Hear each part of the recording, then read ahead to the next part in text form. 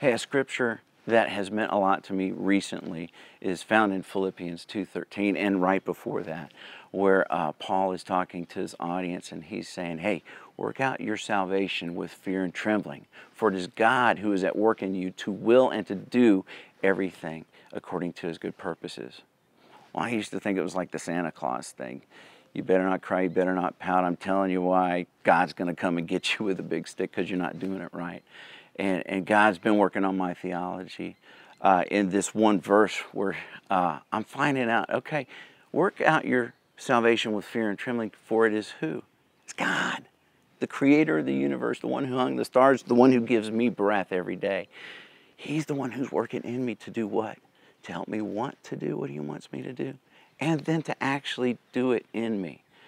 So I think sometimes when I try to muster up all the strength to do it myself, I may be getting in the way of God.